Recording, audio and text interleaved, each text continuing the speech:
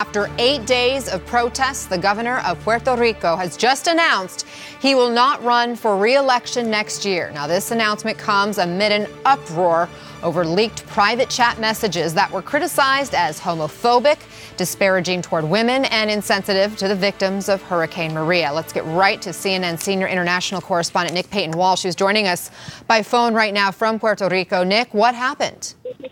Well, it's kind of extraordinary, Anna. I have to tell you, we have been with some anticipation most of the afternoon, thinking something was going on inside the governor's mansion here, anticipation that he might be about to resign his post immediately. Well, what he's essentially done is said that he's not going to run again in an election which everyone thinks he's going to lose anyway. He says he wants to finish out his term and that he's going to stop being president of the party that he heads here, essentially saying he's going to step back from really kind of mainstream political life. But the notion that he's not going to step down immediately, which is only really the thing that the protest crowds have been seeking, and to make that point clear again with kind of a minor concession ahead of the protests we're expecting tomorrow, Monday, which could be 1 million people on the streets blocking the main Las Americas expressway heading in to San Juan, the capital city here. Well, it's just going to throw, frankly, fuel onto much of the crowd here. As I say, it's a minor concession, and it essentially says that the elections we all expect to happen in November of next year will not be involving him. Now, as you can see pretty much here from the universal discontent people are expressing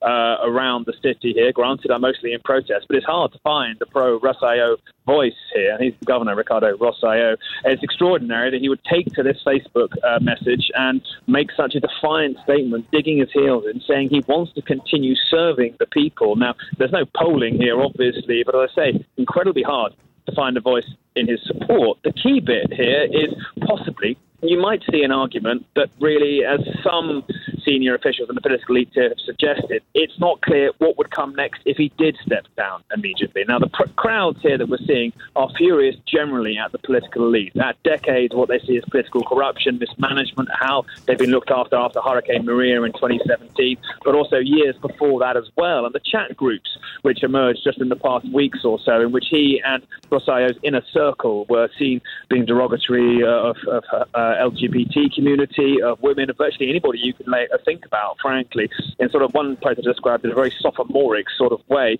That sparked the fuel, really. That sparked the sort of a dry forest fire, if you like, of discontent amongst ordinary Puerto Ricans. And that fire is kind of raging, and it wants the whole political elite gone. So this process, as far as I understand, would essentially involve, most likely, given the fact that the serving deputy of Mr. Rosselló isn't actually in position, it might end up involving a treasurer, but we're still talking about people from the same political elite. That political elite clearly is beginning to turn on the governor. It's been to the focus of various calls for an impeachment inquiry that's now underway. I should point out that Governor Rosselló welcomed that legislative process, as he calls it. Wasn't necessarily referring to the impeachment inquiry, but certainly referring to the ongoing process in Parliament investigating part of what he's been up to. But I have to say, a remarkable, defiant statement. Many people, I think, thought this might have been the final moment where he stood down from his position, but instead we're seeing him saying he'll stay with the sort of bizarre concession that he won't stick around for an election that he's almost certainly going to lose if he's still in political life then.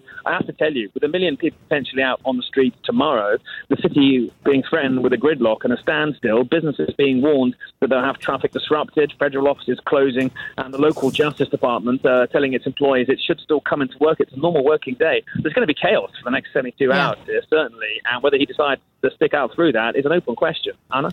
Well, we'll see the reaction from protesters and those who have been so tenacious in their demands for him to resign. Again, if you are just joining us, Nick Payton-Walsh, thank you for that detailed reporting.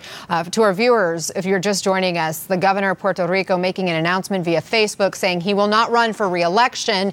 He's about 2.5 years into a 4-year term currently. And according to Nick Payton-Walsh, who's there in Puerto Rico talking with protesters this weekend, that is not likely to quell their concerns. We'll continue to stay on top of this story and follow any fallout from this announcement.